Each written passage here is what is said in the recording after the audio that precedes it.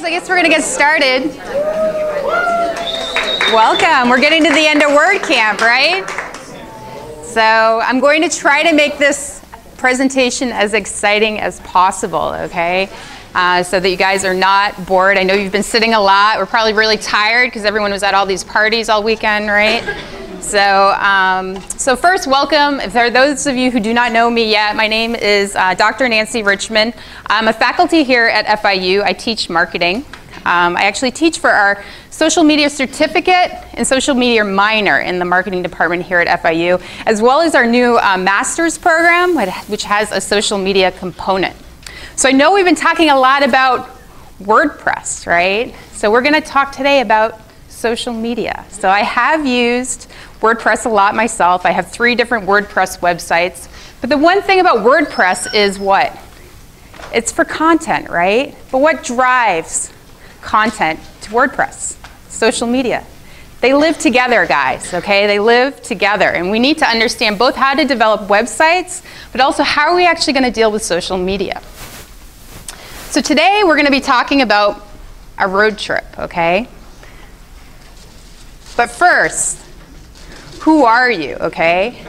I don't know who you are, but I will look you up on LinkedIn and I will find you. I actually just put this up for my students in their class this week because they're learning how to use LinkedIn, okay? I put this up on their Facebook group. They probably think I'm crazy, all right? They may, I don't know. But why is this important? How many of you guys use LinkedIn? You're all on LinkedIn. Do you use it how many people use it every week? Okay. So LinkedIn is often one of the most underutilized resources. And many of my students think that it's dead, okay? They think it's dead. But I assure them it is not dead. LinkedIn is not dead. And it's a super useful resource, a super useful resource. So I actually went on this road trip this summer. I went on this road trip and I traveled from LA up to Seattle. And I wanted to meet with companies along the way who are using social media and understand how are they using social media. So how did I find companies? Through LinkedIn, right? So I've been using LinkedIn for a very long time. Did I just suddenly reach out to them? No. I've been connecting with them for years, okay? I've been connecting with people on LinkedIn for a very long time. Why? When I see companies that I'm interested in and they're talking about useful things on LinkedIn, I connect with them, okay? There are a few companies I did connect with right before I went on my road trip, but a lot of people were people that I had things in common with. For example, I went to a similar university as them. I went to Northeastern University. I worked at MIT. I tried to use something that we had in common. What do we have in common? And to connect them with that, and say, hey, I'm going out to California, I'm going out to Oregon, I'd like to meet up with you. Do you have any time? So LinkedIn's a really powerful tool for doing business. So for creating a professional brand, do you know how to communicate to the world why it is special to do business with you? Why is it special to do business with you? It's a really, really important question. So I want you guys to think about that. I want to talk about theory only on this slide. You're in luck, okay? Granovetter, this is really super important, okay? Granovetter, he actually was a researcher in Boston. And when I learned about this, I understood networking so much better. He actually studied people who were searching for jobs. And he thought that the people searching for jobs would actually be more likely to get jobs from their strong tie connections. But what he actually found out is that their weak tie connections were actually more important than the strong tie connections. Why is that? Why? Because they're outside of your immediate. They're outside of your immediate network, right? So if you actually look, the people that are connected to you, your closest friends and family, typically know all the same people that you know. I'm also going to give an example at WordCamp, okay? All of you guys are WordPress developers for the most part, right? A lot of you are working in WordPress. You all are building websites. But you know what's more important than that? Meeting people who aren't doing that. Why? Because they know things that you do not know that can help bring a new light to what you're actually doing. It's great that we have WordCamp and we get to join and use ideas together, but I wouldn't just connect with people that are Word developers, right? WordPress developers. You need to be connecting with people who are also outside your circle. And this is how social media can be very, very helpful for your career and also for doing business.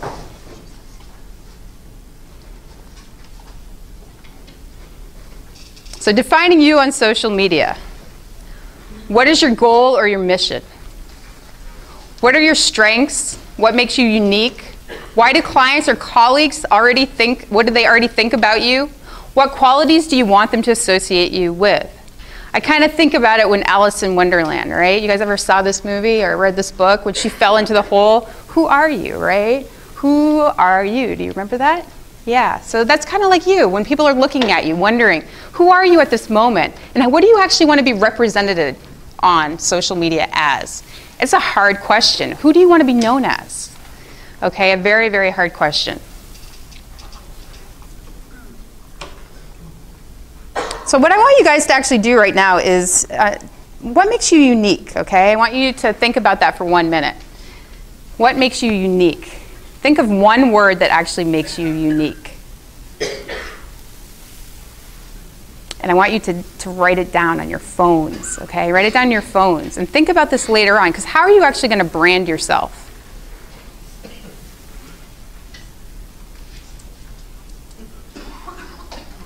What are some things that you guys came up with? What makes you unique? Is anyone willing to share? Yeah. I'm funny.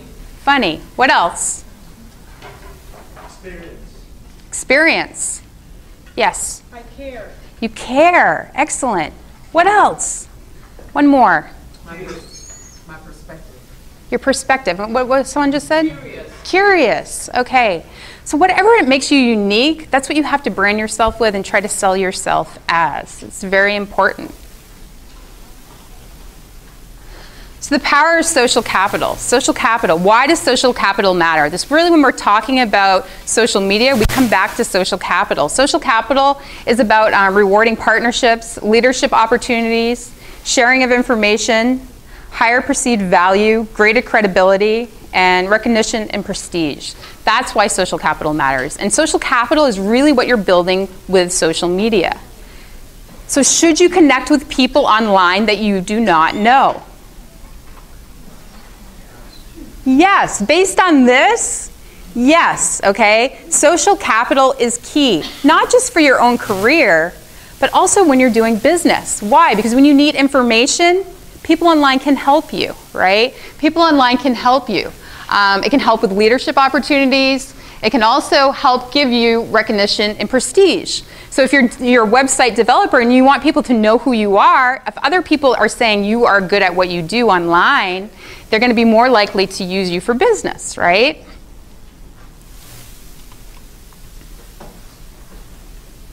So I actually changed these numbers. I was like, wow, I went up. Okay, so 84,000 followers on Twitter, 7,000 followers on Instagram. I have 7,000 followers, and on Facebook, I just found out I am up to 5,000 because all of these people are trying to connect with me at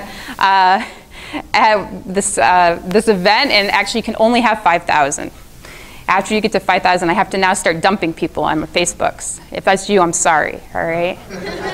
That's you, I'm sorry. You need to create a fan page. I do have a fan page as well. Actually, I have a public profile page. Don't you become like a public figure? Yeah, but actually, I find that my personal profile, I actually get a lot more engagement.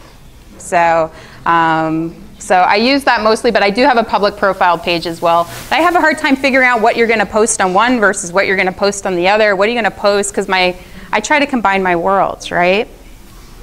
So who you know and who they know can be a powerful thing. So let's talk about this West Coast road trip. So what did I do? So I started in LA and I drove all the way up to Seattle. And these are some of the companies that I met with: Starbucks, Nike. I met with Behringer Wine in San Francisco, Twitter, Vintank, which is actually a social media company that is used in the wine industry. I went to headquarters at Instagram, Pinterest, Google, I was at Hootsuite as well as Facebook. I also visited the National Park Services, LinkedIn, and Tribune Broadcasting, and Dick Clark Productions. So how did I do that? Through LinkedIn, okay, as well as my other social media connections. So, what did I learn on this trip? That's what I'm actually going to be talking about now. So what did I actually learn on this trip? First, how to engage with your community, and actively you need to seek out your connections. People aren't just going to find you. People just don't find you. You can put out excellent content, you can have the best WordPress website out there, but if you're not actively engaging with people, people aren't going to find you. They're not. They're not going to easily find you. SEO, of course, is important, but it's also important to be actively seeking out connections. You need to go find people online. So I'm going to tell you a little story about Scott Eddy. Scott Eddy is actually a very famous travel and foodie online on Twitter. He has over 865,000 followers. And I've been trying to meet up with him for a very long time. And while I was in San Francisco, I looked down on my phone. We had tried to actually meet up in Sri Lanka when I was traveling. And then we had tried to meet up in Miami when he was here, and it didn't work. And I was actually at Pinterest headquarters, and I looked down at my phone, and I said, wow, look, Scott Eddy's at Twitter. He's across the street when I'm at Pinterest. Maybe we can meet up. And then he wrote back to me on Twitter, and then we were writing on Facebook because I'm that nerdy. I'm on 2 different platforms at a time. And then I said, Scott, we can finally meet in person. So he said, yeah, come to this event directly after this.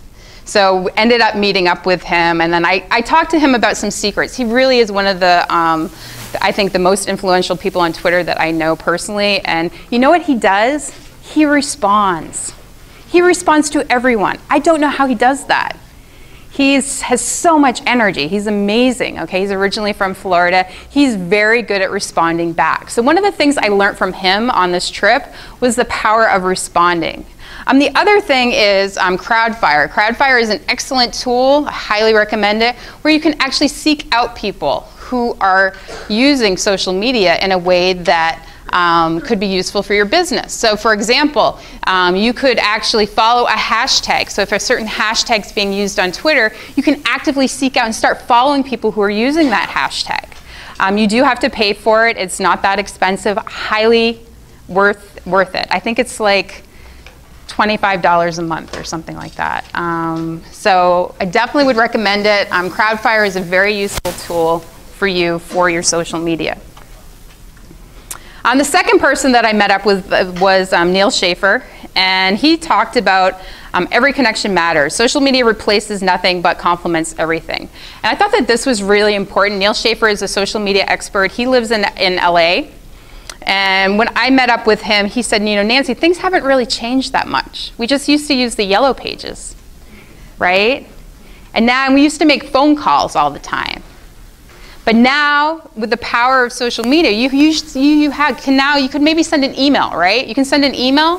How many people is that going to go to? 2, 3 people? You send out one post with social media, you could be hitting 10,000 people at a time. So the power is huge. So it really hasn't changed what we need to do. Networking is still the same, right? We still need to meet in person sometimes, like at this conference. But how we do it has changed. So leaders are interesting and relevant. That's another thing that I found. People who are leaders in the social media industry, they have an understanding of what's going on right now. Right now. What's going on in the world right now. They're posting stuff that is interesting to what's going on currently. So this is when I was in Hollywood, and when I was there, I actually met with Dick Clark Productions. And that is amazing because they actually do the Golden Globe Awards, they do the American Music Awards, and I really was talking to them about how they were using their social media at these award ceremonies. Now, one of the things that I found amazing is, do you know what they use to coordinate what they're going to send out? And you know, you think an editorial calendar, you think Dick Clark Productions, they run these big, massive events. They must do something really, really They must have a great software, right? No, they use Excel. Yeah, they use Excel. Like, how can we still be using Excel to send out tweets and stuff like this? Especially, there has to be something better, right? So one of the things that I actually found out was the same things that I'm trying to figure out right now, industry leaders are trying to figure out too. They're trying to figure this out because it's changing so quickly. Everything's changing so quickly that we're still using some of the old ways of doing things, but there has to be an easier way. So balance personal and professional. So this is actually one of my friends that I went to high school with her. I had not seen her since I was 18. Okay, and I wrote on Facebook that I am going to California on a road trip. And she saw that and she said, well, you know what? I am actually work in the national park for the Sequoia National Park as a ranger. And I'd love to have you come visit me. Do you think you can stop on by? So I ended up I wasn't planning on going there, but I ended up going to visit her. And she has her own business. So she does this business on the side. And she actually creates these pillows. These pillows, she has her own business. You can heat them up in the microwave. And so if you have any aches or pains or anything, you can use those. She actually developed them because her mom was very sick. She had an illness. And she started developing her own home business. So it was really interesting trying to understand how she was using social media and how she was actually trying to market her own business with social media. So, but what we were talking about is how do you actually balance professional and personal? That was a big topic. Like I still want to be who I am, but how do I balance that? And I think that's something we all have to figure out. So ask questions and listen. This is Shel Israel.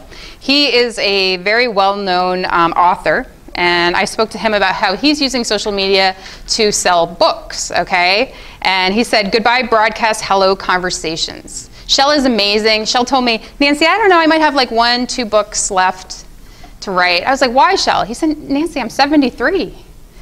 I'm not going to write more books than that. I'm like, wow, you write about the future of social media and technology. You know more than I do about this, and you're 73. So anytime anyone says to me that they're too old to learn about social media, it's not true, okay? Because he knows more about social media and technology than probably most of us in this room. But one of the things he was talking about is broadcasting. You know, social media has changed. We can't do marketing the way we used to do it. We have to change the way we do marketing. One of my frustrations is often when people take photographs, they have the professional photographers who come in and they take pictures and they're so excited because they're going to take my photograph, right? And I get them 4 weeks, 2 weeks later, and then I'm on to like 5 other events at that point and no one cares, right? Am I going to post that now? No, because no one cares, right? So we can't do that. We can't have photographs showing up. We can't have video showing up even a week later, a day later. Like, I need it now, right? So social media has to be now. That's the way it is. It's live. There's no waiting. It's here and it's gone. Like, everything's happening at WordCamp, it's happening right now. And no one cares tomorrow, okay? So you better get it out there and post, all right? Because no one's going to care tomorrow. And you can't, and the other thing is we saw the big digital boards, right? You can't, something could pop up, you guys could say that you hate FIU, I don't know. You could say anything, right? You could say anything you want on that board, but that's the danger of social media, right? That's the danger of social media, is that you don't know what people are going to say. You can't limit their voice. So the power of it is that they could be saying great things. The danger of it is they could be saying terrible things, right? But we have to take that risk. Why? Because it's changed. Marketing's changed. Our customers, that's their voice. We have to listen to them. If something went wrong when they were here at WordCamp, we need to listen to them and say, you know what, I'm sorry that happened. Let's see how we can do it better next time. So we can't actually control the conversation, right? But we can be part of the conversation. We can be part of the conversation. So this was the other thing. I was actually at Facebook headquarters, and I was really moved by this sign. Has anyone been to Facebook before? Headquarters? So you know what this sign is? So this sign is about making sure that you stay motivated and you stay ahead of the curve. You always have to be constantly thinking about what's next. My job is never boring because every day I'm teaching something new. I never know what's going to happen in the world. Something is going to be happening differently tomorrow with social media, and that's great, right? But if you don't stay up to date with what's happening, what's actually going to happen is what happened here. This is actually the back of this sign. And Mark Zuckerberg did this because he wanted his employees to remember at Facebook that we may not always be on top. Don't forget that they used to own this building.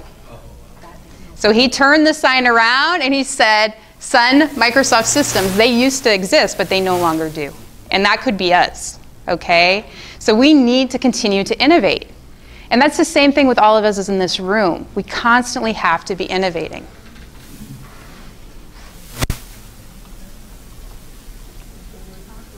So remember I told you small business owners. So this woman who I met that was my friend when I was out in the Sequoia National Park, she said, you know what, I'd love it if you did a presentation for a group of small business owners who are in this area. So I actually met, because I said, you know what, I've been hearing what big businesses are doing with social media, but what are small business owners doing, and what are their challenges with social media? Are they different? And probably the biggest thing that I learned from them was make sure you have fun. Okay, make sure you have a lot of fun with social media. But the other thing that I learned from them was how hard it is when you are a small business owner and you're doing everything. When you're doing everything. Social media is a full-time job. Anyone who thinks that it's easy, it is not easy. All day yesterday I was posting with SMA, right? We're posting. You guys probably were doing it some too. And after the day was over, I was like, oh my gosh, I'm so tired. Photos all day, quotes, right? It's a lot of fun, but it's a real job. Social media is a real job. It takes a lot of time. And so you can't just hire an intern to do your social media, right? You can't. It's a full-time job, and they're going to need guidance. Why? Because they need your expertise to help guide them. They may know a lot about social media, but they don't necessarily know about your industry, right? And so it takes a lot of work. And so don't underestimate how much time social media takes. Dress the part, smile, and pose. Okay? So think about that when you're taking photographs, all right? I went to all these different places. I was at LinkedIn, I was at Facebook, and then I went to Nike, okay? Nike was pretty awesome. But I was like, what the heck am I going to wear to Nike? I didn't have any running shoes with me, and I certainly was going to wear their competitors. I was like, oh man, what am I going to wear? So I went out and I bought this Nike shirt. I actually bought a shirt. I did not have shoes on. I still think I should have had the shoes on. But wherever you are, you have to think about how you look and how you're actually going to dress the part. Do you look like you fit in? Do you look like you belong? And make sure to smile and pose, all right? Look good in pictures, all right? It's important. Create interesting visuals and video. This picture was at Twitter headquarters. This is the what? Tweeted and retweeted picture ever. This is the most tweeted and retweeted picture selfie ever, right? On Twitter. So this is actually at Twitter headquarters, and they have a painting of this there. And the woman I met with said, you know what, we should take a picture with it and put our heads in it. And I was like, oh, that's so fun. It was totally her idea. It was not my idea. And it's probably one of my favorite pictures of all times, actually. So trying to think about creative visuals and video. So let me talk about this first. So next week, on February 24th, we have an event that's happening. It's from 6 until 9 in Brickell. And we're actually raising funds for Syrian refugees. I'm working with a woman who was on CNN. She was on CBS recently. And what she's actually doing is she's giving light to Syrian refugees. Light meaning these power lights, okay? These solar power lights. And she's bringing them to Greece. So my students this week were thinking about how they were going to create a photo. So we actually went outside. We sat on those steps. And we tried to come up with an idea. How are we going to actually come up with some content? How are we actually going to come up with some content with these lights? So what I say is be creative. And don't throw any idea out. Everyone was like, let's do this, let's do this, let's do this. And we tried seriously like 10, 20 different things.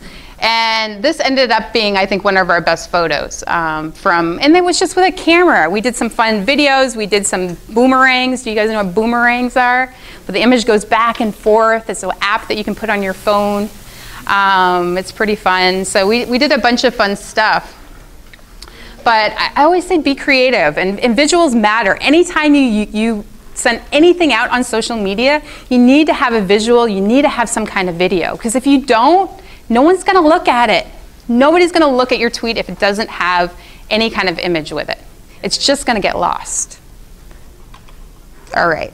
So finally, go big or go home. All right. Analytics matter. So some things that you can look at: Sprout Social, Hootsuite, Sprinkler, Tint. Those are all really important. And one thing I did find with some of the large companies is that they haven't really figured out analytics either yet. Okay, so if you're still trying to figure it out, these tools can help you. But honestly, Facebook analytics and Twitter analytics themselves are very powerful. They're very powerful tools. Don't underestimate the tools themselves, what kind of analytics they have with them. So this is actually WordCamp Miami. Okay, so I took this last night. It's actually gone up since then. So let's see if I can pull this up. Okay, we've gone up to 18, okay? So 18.1 million impressions. We had over 2.82 thousand posts. This is huge. You guys have been busy. Wow, did you know we had that many? It's crazy, right? So we can really track what is going on. And these are actually the most influential contributors, the most outspoken contributors. As of today, I will be putting these final numbers up on Twitter as the conference ends, probably after like 3 or 4 hours after the conference ends tonight. But it's really, you need to track. You need to have a really understanding what's going on with your hashtags. I'm using the software Tint. Tint is what's running those boards. So those boards that you see outside, that's actually Tint. And it's looking at all of our social media. Okay. So Starbucks, you would think they had it all figured out. They couldn't find anything that worked for them, so they built their own. Okay, so that's what they're using, is their own. They actually have developers who created their own software to specifically figure out how they're doing with analytics. They have computer programmers figuring that out. It's amazing. So finally, Miami Gets Social, all right? So this is our event for next week. And it's February 24th, 6 to 9. It's going to be an amazing event. We actually have networking. Then we have speed roundtable sessions. And then we have comedy. All right, all in one night from 6 till 9. So if you can come, you need to actually register on that link. There are tickets. We have 200 people registered so far. If you need help registering, Val is actually here in the front. And she can help you register on her tablet, okay? So if you need help registering and you want to go, just see her and she can help you. These are some of our awesome speakers. We do have someone from Facebook, from Sony, from the Royal Caribbean Cruise Lines, from Channel 7 News who's going to be there. And these are all different topics that we're going to be talking about. Yeah, the link's here too. Miami Gets Social, right there. Right there. Miami Gets Social. comedy.eventbrite.com. All right?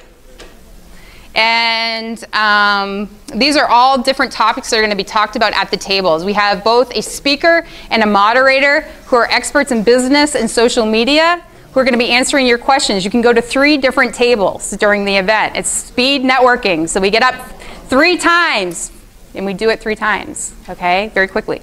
And if you don't learn enough at this event, we're going to have another conference this summer here at FIU. It's going to be called Social Tech Live. It's July 17th, okay, July 17th. I don't know if you guys know who Carla Campos is, but she's actually running this event, and FIU is going to be co-sponsoring it. So mark that in your calendars. And 15 minutes isn't enough time, we'll be doing longer workshops related to these same typical topics this summer. So I want to do one last thing here, which is play a song for you guys. All right. This is actually, oh, is it not working? Hold on. The volume's off?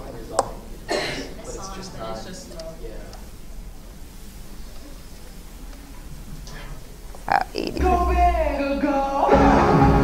All right, so this was actually my anthem song during my road trip.